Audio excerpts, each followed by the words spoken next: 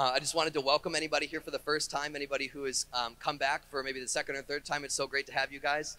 We've been in a series called Secret Sounds. Can we put that graphic? Oh, it's already up there. These guys are amazing. Give it up for our production team in the back. Amen.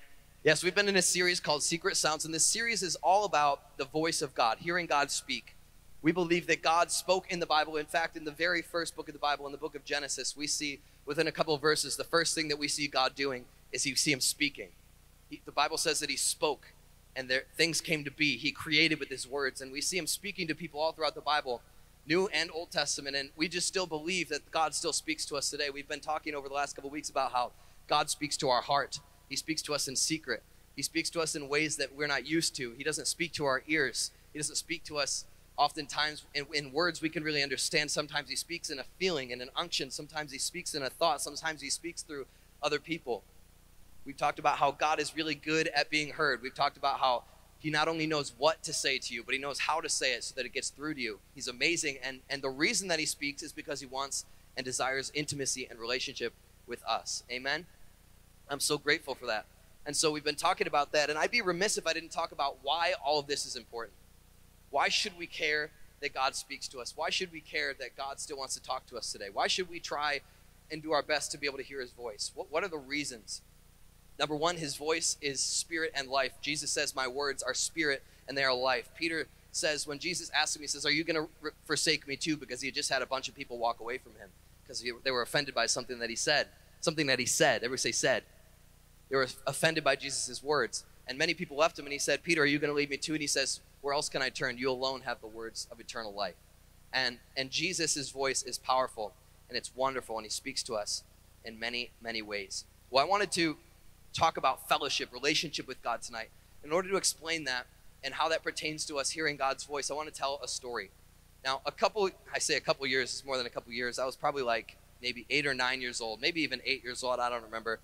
I was a kid, and me and my brother, Tony, decided to take a walk through the woods. We used to live on Learnagle Road in North Ridgeville, and our backyard had this fence next to it, and if you go through the fence, to the left is just kind of like probably, how many acres do you think it was of woods? Probably about 10 acres of woods. So to an adult, it wouldn't be very hard to navigate. To a 9-year-old, extremely hard to navigate. And my parents would always tell us not to go back there by ourselves, and so I went with my brother, which is equally stupid because he's younger than me. And he's not, we're not in a very much better place than I was going by myself. And so we go back there, we go through the fence, and it's around dinner time, probably 4 or 5 o'clock. And so we get back there, we're thinking we have plenty of time. So we keep walking, and we're just like, as long as I can still see the house, we're fine. And so we take a few steps, and we kind of look around, and we saw this tree fort that was back there a ways. And as long as we kept looking behind us to see that we could still see home, everybody say home.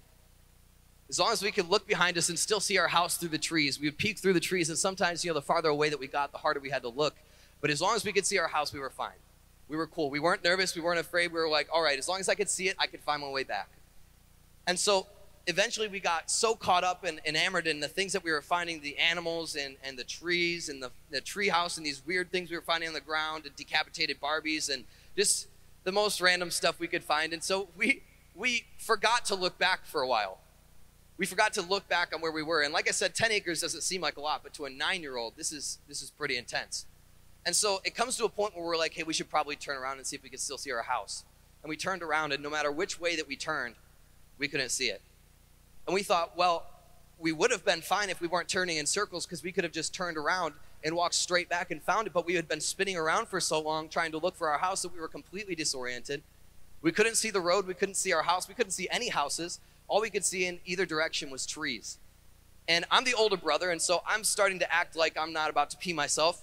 And I look at Tony, and I'm just like, relax, calm down, it's gonna be okay. We're gonna find mom and dad, we're gonna be fine. We're just gonna keep walking in one direction. And this happened for a while, and it started to get dark. And it started to get so dark that not only could we not see our house, but we couldn't hardly see 10 feet in front of us. And in the woods, it gets darker a lot faster. And so it was getting dark. I couldn't find home. It had been a couple hours since we were outside, and now I'm starting to panic. I can no longer hide the fact that I'm shaking from my little brother. And so I start to cry, and he starts to cry, and we're just like, Mommy! And we're trying to scream out and get my parents' attention because we were so scared. We had walked so far away from home. And eventually we walked and we kept walking, we found the street, and we saw that my mom was outside in her van and that she had been calling for us the entire time. She was outside yelling into the woods, Tyler, Tony, Tyler, Tony, Tyler, Tony. And so we were so far away from them that we couldn't hear their voice. If we could hear their voice, we could have at least followed their voice to the general direction of where they were, and we could have gotten to them, and they could have taken us home, and it would have all been fine. But we were so far away from them that we couldn't hear them. And so what I want you to know tonight is that when it pertains to our relationship with God, distance, and in physical relationship with each other, distance creates deafness.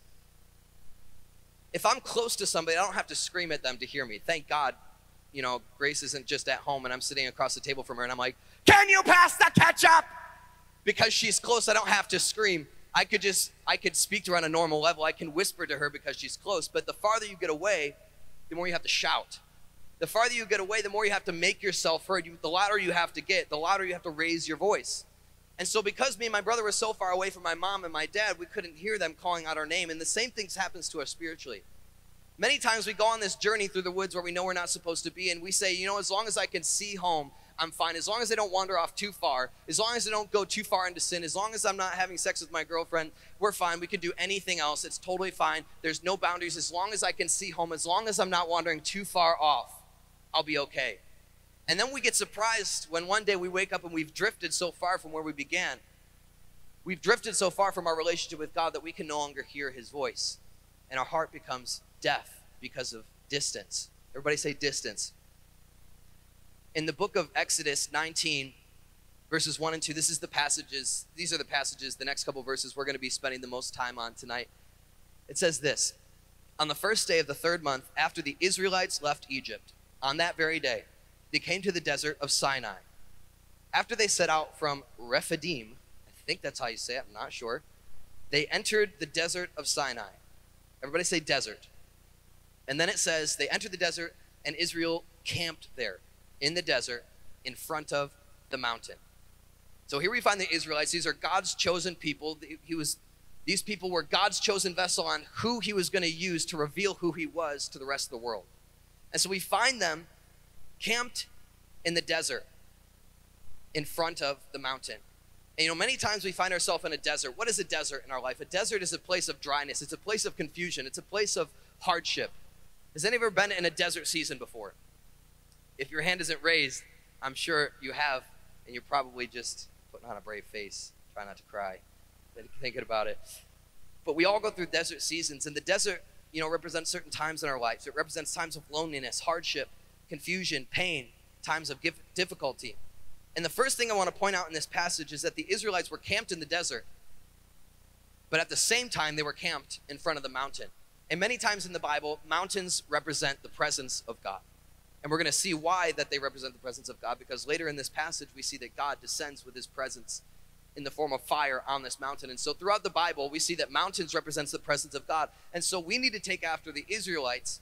They were camped in the desert. Yes, they were in a season of their life that they didn't want to be in, that they were hoping wouldn't last very long. They were in a season of their life of confusion where they were wandering around and they didn't know what was going to come next, and they didn't know where their next meal was going to come from, and they were thirsty and they were hungry and they were complaining and they weren't in a place where they wanted to be. They were camped in the desert, but they were also at the same time camped in front of the mountain. And many times we find ourselves allowing the desert on the outside to infect our heart on the inside. What you need to know is that even though we all go through desert-like experiences, the dryness on the outside doesn't have to affect your soul on the inside. I'll explain. In John 7, verses 37 through 39, it says this. This is Jesus, a story about Jesus, which is amazing. I love Jesus. Then on the most important day of the feast, the last day, Jesus stood and shouted out to the crowds, all you thirsty ones. Anybody in here thirsty? Don't admit it. Don't admit it. Just keep it to yourself. Raise your hand nice and low so you and God can see. Jesus is talking to the thirsty people in this place. He says, all you thirsty ones, come to me and drink. Believe in me so that rivers of living water will burst out from within you, flowing from your innermost being, your soul, your heart, just like the scripture says. Verse 39 says, Jesus was prophesying about the Holy Spirit. Everybody say the Holy Spirit. The Holy Spirit is God. The Holy Spirit is the one that when Jesus died and resurrected, they sent the Holy Spirit to live in us. Jesus said that he was another one like him, The Holy Spirit is just like Jesus. He says that he is supposed to be a counselor. He's supposed to be a comforter. He's supposed to be a teacher. He's the one that leads us into all truth. He's the one that lives in us, and the Bible says that he'll never leave us, that he's a friend until the end. We're talking about that Holy Spirit. He says the Holy Spirit that believers were being prepared to receive, but the Holy Spirit had not been poured out upon them yet because Jesus had not been unveiled in his full splendor, which means that he hadn't died on the cross, died for 3 days in a tomb, and then rose from the grave and ascended to heaven. Now, those are the things that precursored the outpouring of the Holy Spirit onto believers. And so the Holy Spirit was given to dwell in the innermost part of you so that you may be camped in a desert on the outside, but you have rivers of living water flowing on the inside. That you never have a ceasing of God's love, of God's mercy, of God's grace, of God's power, of his presence. There is a never-ending flow of his presence echoing on the inside of your heart. That if you're willing to look inside, if you're willing to look in, if you're willing to look up, if you're willing to look to the Father, to look to the Holy Spirit, the desert on the outside doesn't have to infect you on the inside. Believers, many times, Christians will say things like, I'm just in a dry season in my relationship with God. I'm not really feeling his presence very much. I just feel like I'm lost. Well, I personally believe that Christians have no excuse to be dry in their spirit, in their spiritual life, in their walk with God, because how can someone with a river living inside of them be dry? How could somebody with a never-ending flow of the Holy Spirit ever have a dryness in their relationship with God? So I think that many times what we call a dry season or a desert season spiritually is most of the time it's a distraction period. Many times it's believers getting distracted and devoting themselves to things that they shouldn't be devoting themselves to, even if it's something that seems harmless, because many times it is those things. It's not the things that you know that you're not supposed to be focused on. It's the little things. It's the texting. It's the Facebook. It's the scrolling. I'm amazed at how long sometimes I can sit in my bed in the morning and just scroll and scroll and scroll and just realize that like an hour's gone by. It's amazing the little things that will distract us and steal our devotion. And so we have no excuse to be dry in our relationship with God because our heart is overflowing and ever flowing with his presence, love, mercy, grace, and power. And nobody, not the devil in hell, no angel above, no thing present or in the future, not death, nor life, nor angel, nor principality, nothing in all of creation can separate you from the love of God in Christ Jesus. Nobody can take that away from you. The Bible says that he is eternal life and nobody can snatch you out of his hands. There's rivers of living water flowing within us. So even if there's not rivers of blessing and prosperity and good times and things worthy of celebration on the outside, you have something on the inside. That instead of getting infected by the things that are happening around you, you can infect it with the rivers of living water. The Bible says that he brings rivers to dry wastelands. Now that's your responsibility. You've got the river flowing inside of you. You can infect other people that are dry. You can send rivers, forceful rushing water of the Holy Spirit in his presence. You can send that stuff into your job. You can send that stuff into your home. You can send it into your family that don't believe. You can send it to your friends. You can infect the atmospheres around you because of the power that lives within you. Amen? So there's two types of distance that I want to talk about tonight, because in the beginning we talked about how distance creates deafness. When we separate ourselves from God, there's a deafness.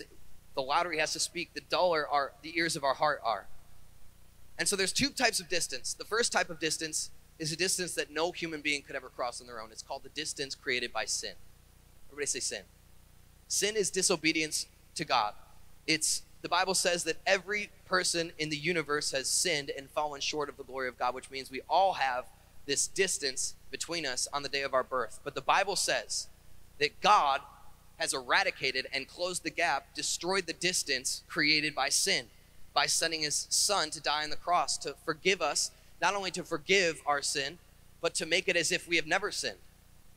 To cleanse not just our sinful past, but to cleanse our conscience so that we don't even have to think about what we used to be and who we used to be and what we used to think like and the people that we used to hang around and the things that we used to do. We don't have to think about that stuff anymore. The old is gone, it's passed away, and all things have become new in his name.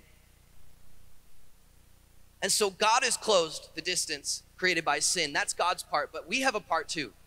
Because I don't know if you know this, but just because God has closed the distance created by sin doesn't mean that every person is close to God. And you can know that just by simply looking around you. What people turn to, what people resort to in times of hardship and crisis.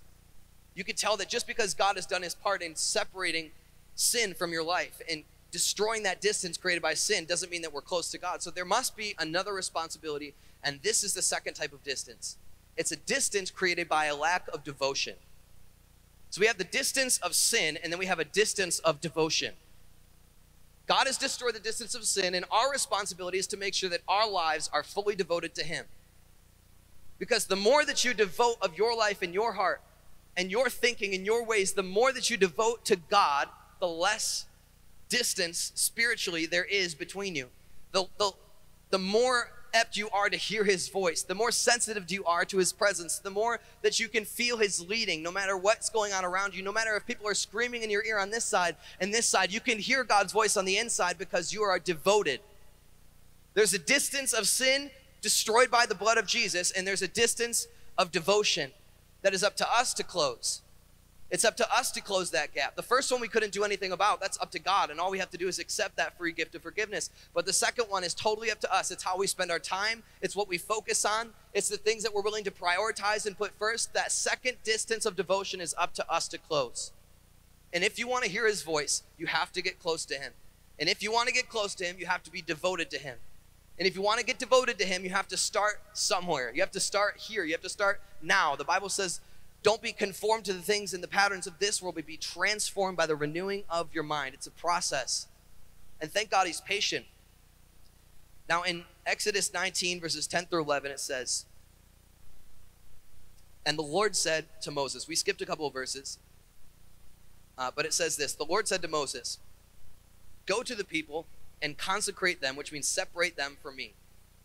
Consecrate them today and tomorrow. Have them wash their clothes and be ready by the third day. Everybody say the third day. Because on that day, the Lord will come down on Mount Sinai in sight of all the people. And you know, one practical step that we can use to get closer to God is by making appointments. Appointments are, you can tell what a person values based on the appointments that they make in their life. Because when you make an appointment, you're saying yes to one thing and no to literally everything else. You know, in life, I forget a lot. And so I'm so thankful that God has given me a wife that is literally a human calendar. I literally say this all the time. I'm like, I'm not kidding you when I say she is a human calendar. If I have something to do, there's some times where I didn't even tell her what I had to do, but she overheard it or heard it through the grapevine, and she marks it down in her mind, and she'll get to that day where I'd completely forgot what I had to do later that day, and she'll be like, don't forget, you have this going on with so-and-so, and it's at this time, and it's at this place. And I'm like, oh my gosh, thank you so much, because I forget my appointments all the time. And so if I have plans that I want to make, I have to go to Grace. I have to go to her, and she has to remember it for me, and she reminds me, thank God, because even somehow the reminders on my phone don't do a good enough job at reminding me. I guess that's just something I need to work on. But amen, she's a human calendar, and it's wonderful. But making an appointment represents what we value. When we say yes to one thing, we have to say no to literally everything else that conflicts with that. It's an appointment to spend time alone with God in worship, in prayer, in the reading of his word. Because you make time for what you value. And I hear so many excuses from people that, you know, they'll come to me and they'll ask me for advice, or they'll ask another pastor for advice, and they'll be like, what should I do? This thing is going on in my life, and this is going on in my heart. I don't feel the presence of God, and I'm just worried all the time, and I'm fearful, and I'm, this and that. And I'm just like, are you spending time with God? And they're like, oh, I'm just so busy. Oh, man, my work schedule is insane. I just got back to school, and my homework is due at midnight, and I wait till the day of. And so if it's due by midnight, it means I do it at midnight.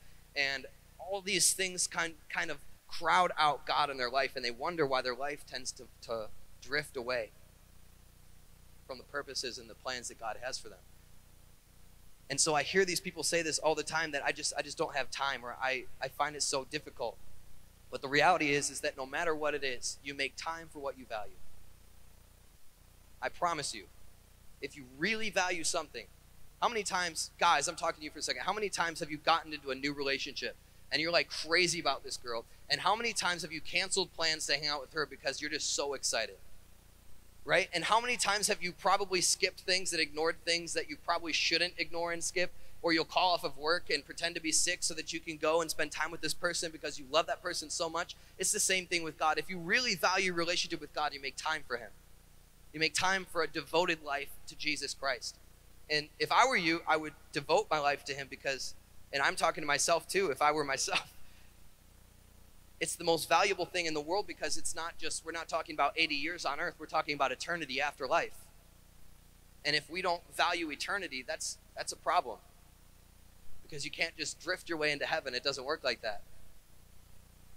And that's not to say that you have to work your way into heaven either. It means that there's an active relationship between you and Jesus, that you've given your life, you've given your faith, you believe in him, and you give him control of your life, and you're living the way that he teaches us to live. And by grace, you're saved through faith. But it's important that we make time for what we value. It's important to make appointments with God. It's like set an alarm in the morning, and no matter what's going on, get up, show up. And you might not feel something, you might not understand when you read the Word of God. You might get to the end of 10, 15 minutes, an hour, however long it is. You might get to the end and feel like you didn't really do anything or you didn't really accomplish anything, but that's not the point. Because your time with God is really not only about you to enjoy, it's about God enjoying it too. God is a person, and many times we forget that. Many times we think God just wants a relationship with me so that he can fix me because I need him. But the reality is that this whole thing started with God's intense love for us. That the Bible says that God so loved the world that he gave his only son, that whoever would believe in him would not perish but have everlasting life. God enjoys his time with you more than you could ever imagine enjoying it with him. God is so thankful when you show up to spend time with him because he adores you. Even when you're not thinking about you, he's thinking about you. Even when you're not thinking about him, he's thinking about you. When your mind is distracted, when your heart is devoted to other things, to other lovers, God is totally devoted to you. So much so that he proved it by giving his entire life.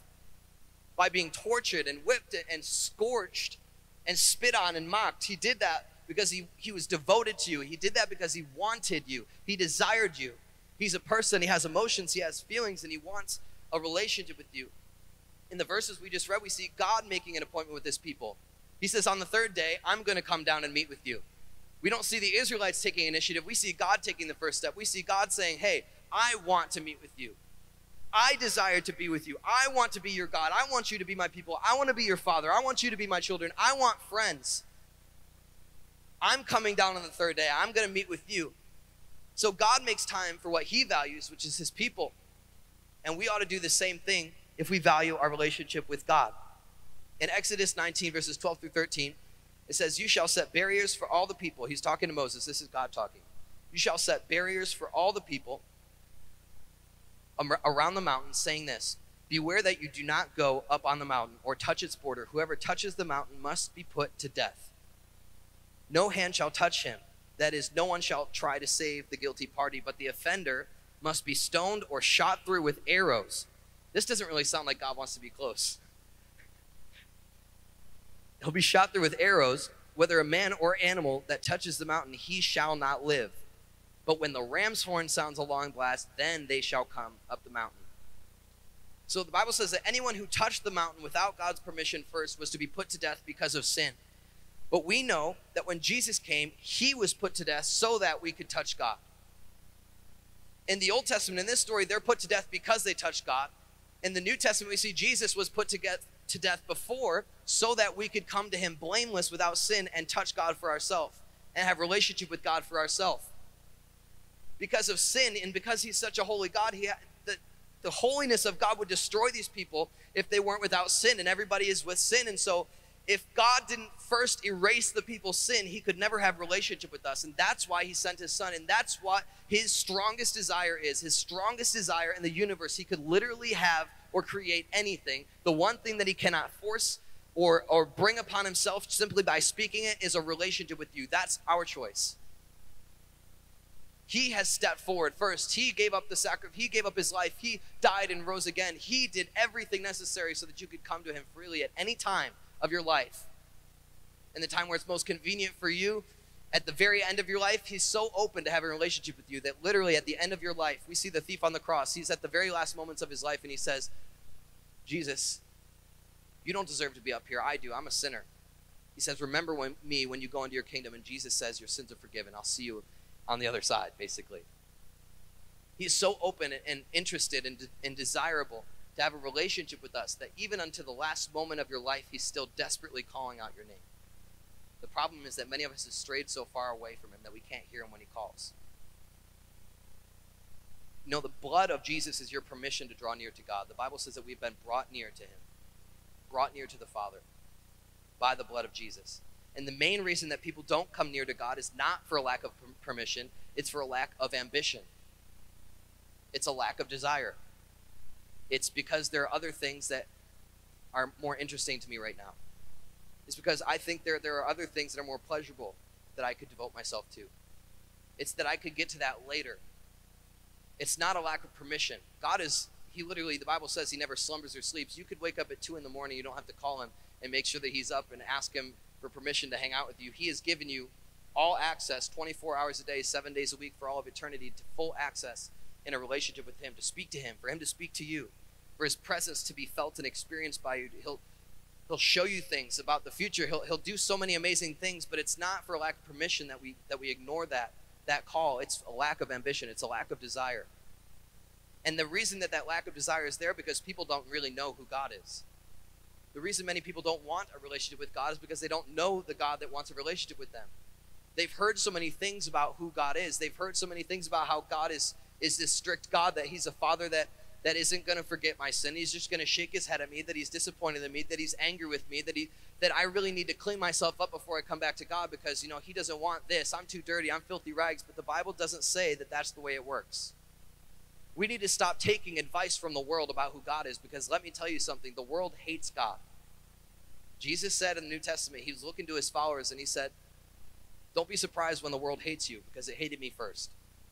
So don't be taking advice, don't be taking hints from the world about who your God is. Why don't you let him introduce himself to you? Why don't you come and devote yourself to him and make appointments with him so that you can get to know him for yourself firsthand? Because until you do that, there's really no way that you're ever going to know God for who he really is. And he wants to be known. And that's a really powerful truth. And if everybody knew the truth of who God was, it would change. It would change everybody. If everybody that didn't even believe in God right now knew who God was in a moment, they would come running to the altar. They'd come running with their tears streaming down their face, with their hearts bursted open, because they realized just how loving, just how kind, just how compassionate, just how patient this Father is, just how close this friend has made himself, just how available he is to us. If the world knew who he was, there would be no hesitation. There'd be no lack of ambition. There'd be no lack of devotion. There'd be no distance. And it's the same thing with us. We believe so many things about God that aren't true. And it's because of those reasons that we think we can't come to him openly. If we could have the worship team come up, that'd be awesome. I'm going to read this last couple verses before we close. And in Exodus 19, verses 16 through 7, it says this.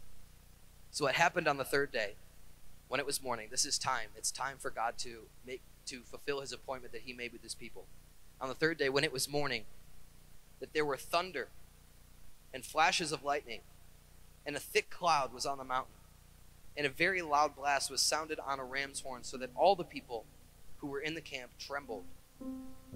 Then Moses brought the people out of the camp to meet God, and they stood and presented themselves at the foot of the mountain. We're going to skip to the next chapter because there's a lot of stuff that goes on between there. The 10 Commandments are given. It's just not the focus for tonight. I just want to skip forward to this part that's really, really important for us to hear tonight.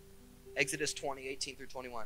Now all the people witnessed the thunder and the flashes of lightning and the sound of the trumpet and the smoking mountain. And as they looked, the people were afraid, and they trembled, and they moved backwards, and they stood at a safe distance. Then they said to Moses, you speak to us, and we'll listen, but do not let God speak to us, or we'll die. Moses said to the people, do not be afraid, for God has come in order to test you, and in order that the fear of him, that is a profound reverence for him and respect for him, will remain with you, so that you do not sin. So the people stood at a safe distance, safe to their comfortability, safe to their sin, but not safe to their soul. They stood at what they called a safe distance, but Moses approached. He drew near to the thick cloud where God was. In another translation, it says the thick darkness. In this cloud that was on the mountain. God had descended on this mountain with fire. Can you imagine the sight that God from heaven descends on a mountain in the form of fire, so much so that the entire mountain is engulfed in flames. There is smoke billowing up to the skies. There's thundering. There's lightning. And it's so powerful that the mountain is literally shaking violently. And the people are seeing this, and they're like, I don't want to talk to that God. And I would probably say the same thing. And Moses says, don't be afraid. Don't be afraid that God has come to condemn you or kill you. This is simply just so that your fear and respect of him would keep you away from sin, because sin separates us from God, and God doesn't want separation. God doesn't want distance. God wants relationship. God wants intimacy. And he says to draw near. God has given them permission to draw near, so they have an opportunity. And they say, no, I'm going to stand back at a distance. But Moses says, forget you guys. He drew near to the thick cloud, to the thick, deep darkness where God was. And you know, there are several times in my life that I found myself in thick darkness, and I find that many times in the darkness is where I feel and experience the presence and the power of God the most. It's in the lonely times. It's in the times where I'm afraid. It's in the times where I'm confused, where I can't see where I'm going. It's in the times where I'm insecure, where I don't know what's going on in my heart, where I'm just confused and I'm confounded, and I'm at war within myself, and I don't like myself, and I'm just in chaos. It's in those times, it's in the dark times that God sometimes feels the most close. Moses drew near into the darkness, and God is wanting to meet with many of us here in this place that are dwelling in a place of darkness in their life right now. I didn't discover the nearness of God in a place like this, where I'm surrounded by other believers. The main points, the best times that I've ever had in my life are the moments that I've spent alone with God. Moments where I've sat on my bed, feeling so lonely, feeling so depressed, feeling so ashamed, and crying out to him, and him coming and overwhelming me with his presence. It's the moments that I've spent alone with God that have transformed my life more than anything else. And I love coming to the church, and I love experiencing and worshiping God with all of you. But there's nothing like spending time with him alone, because intimacy happens in private. Experiencing his love for you and giving that love back to him, that's what this life is really all about. I'll end it with this story. There's a pastor named Pastor Francis Chan, and if you've never heard of him, I encourage you to look him up. Look up some of his messages.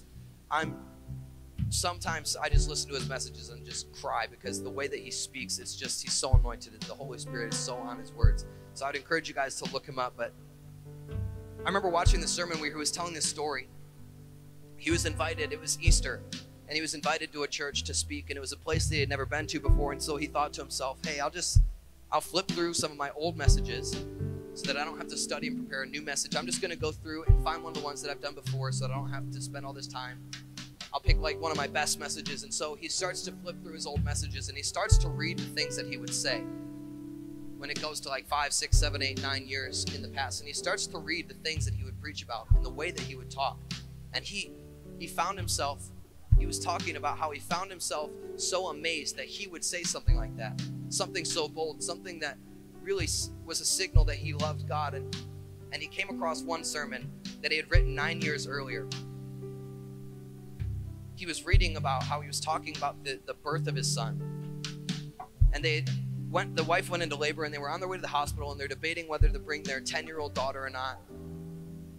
And they ended up deciding, yes, we'll bring her. Okay, so they're on their way to the hospital. They get there, and she's in labor, and it's almost time for her to start pushing, and the baby's almost born. And the doctor looks at his 10-year-old daughter, and he says, would you like to deliver your little brother? And she says yes, and she starts to cry, and they put gloves on her, and they put goggles on her.